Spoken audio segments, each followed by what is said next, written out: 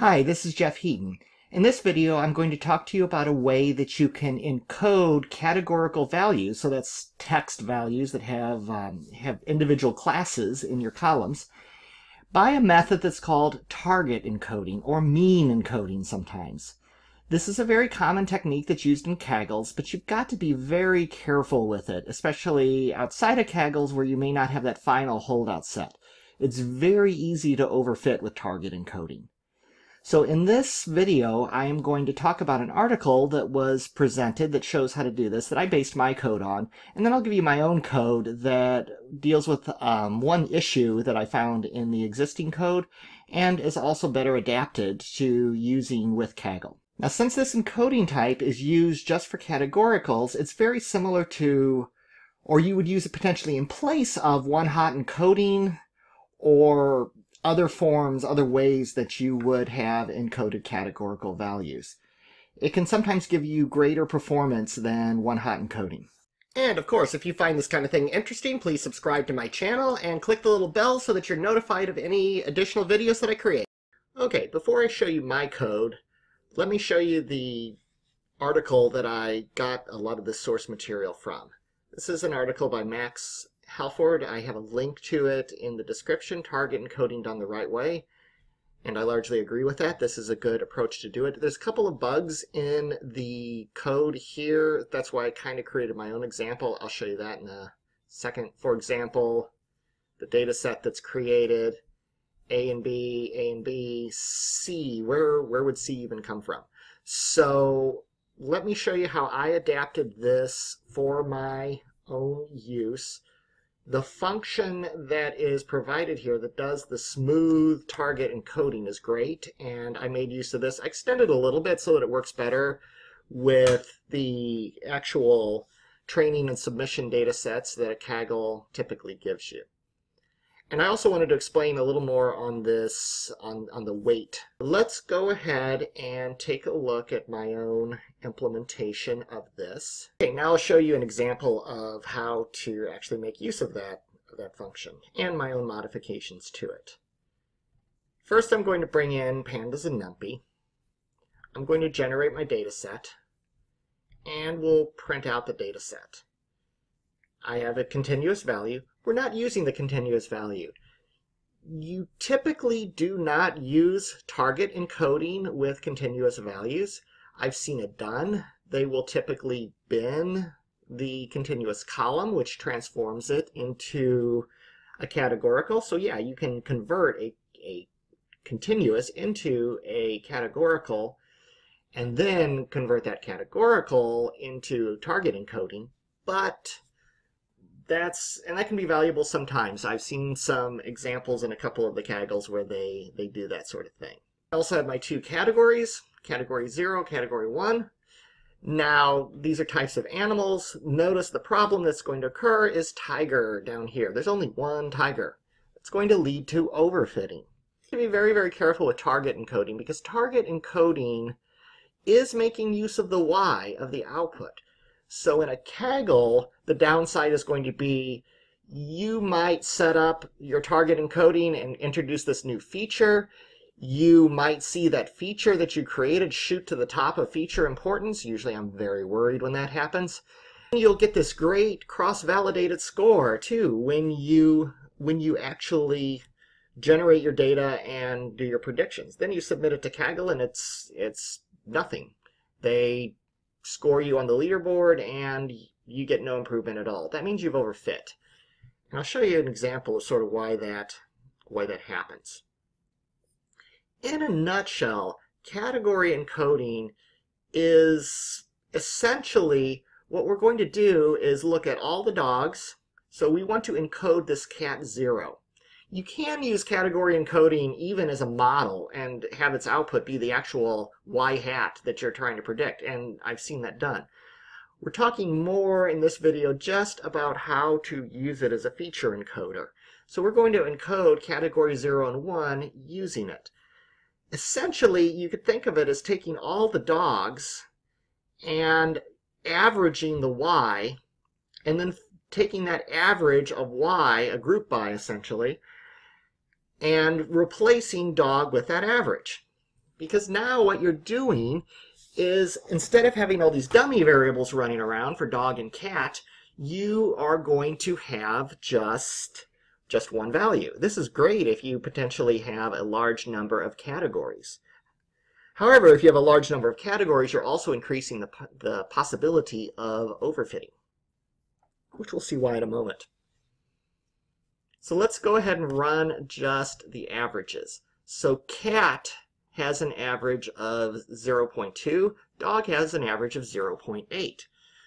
First of all, this is a good sign that the target encoding will help you, because these two are differentiated from each other. If it was saying that cat had 0.5 and dog had 0.5, then that's probably not a column that's really going to help you with target encoding, or potentially contain that information, much information in general.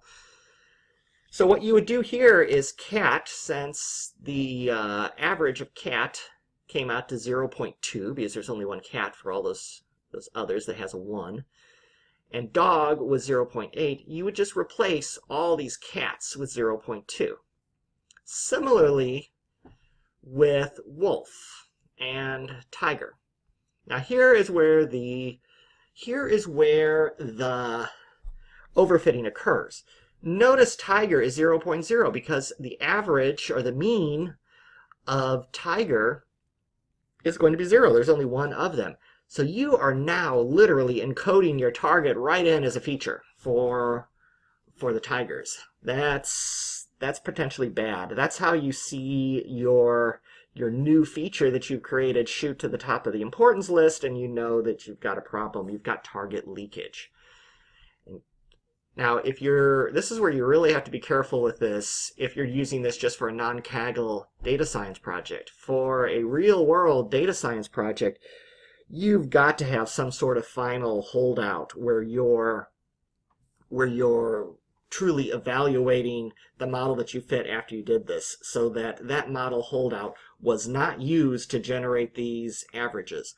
Or you've got to truly build feature engineering into your cross-validation, so that you don't just do this at the beginning for your data set. You do your target encoding for your data set and then do your cross-validation. You need to make it part of your cross-validation. Now for Kaggle, you can make it part of your cross-validation so that you're truly calculating a different average for each fold, and you can do that, and that will give you the most accurate cross-validation. You can also just use the Kaggle leaderboard to do it. Now you risk overfitting to the leaderboard. These are all trade-offs that you need to decide when you want to actually implement this sort of thing. Normally, feature engineering is done before you do the folding. But since this is using the target, it really should be inside of the actual folds for the most accuracy. Now let's look at this function here. Essentially the same thing as the function provided on the other page that I made use of. The difference is I do pass in 2 data frames, and the reason I pass in 2 data frames is for the test and the train. This is very Kaggle specific. And I gave them more descriptive variable names. Cat name, that's the name of the category that you are trying to actually categorically encode, and then for target encoding, and then the target is your y. That's your value that you're trying to predict. And then weight is the actual weight that you want to give it. Now, what weight is, for example, tiger is 0 because there's only one of them. The bigger the weight, the more that tiger is going to be pulled to the overall average. So the overall average, I calculate that down here. That's just the average, or the mean for the entire y column, to 0.5, which is the mean for the entire y column.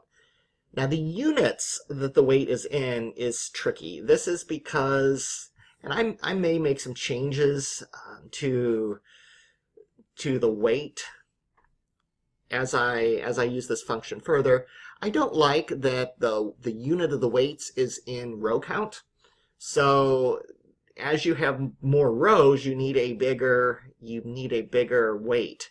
I would prefer that to be more normalized, like something between 0 and 1, and that's an enhancement I might make to this in the future. But let's see the effect of weighting. If you do a weight of 0, so let's run this so that we actually have it. And then let's run this with a weight of 0. So if you run this with a weight of 0, this is basically going to do the same thing that we had here. So Tiger, this is the same thing as just simple non-smooth, go ahead and overfit it, like we saw in the first part. See, the one with Tiger is encoding to 0. What we can now do, though, is add in a bigger weight. Let's add in a weight of 10. If we add in this weight of 10, that this is starting to converge to the 0.5. Maybe a weight of 10 is too much. Unfortunately, this is a hyperparameter now that you have to manage. And in general, setting it lower will give you better scores with more overfitting, so better fake scores. Isn't that wonderful? And setting it higher will give you worse scores, but with more confidence that you're not overfitting. So that's it. It's a hyperparameter. You need to do some experimentation and figure out what value you're going to be most comfortable with. If we do 5, now it doesn't converge as much. And again, the scales for these, I can't just give you a typical value. It is going to be dependent on data set sizes. Okay, that's target encoding. It can be a very effective means of encoding categorical values, but be very careful of overfitting. Thank you for watching this video, and if you'd like to see more videos like this, please subscribe to my YouTube channel. Thank you.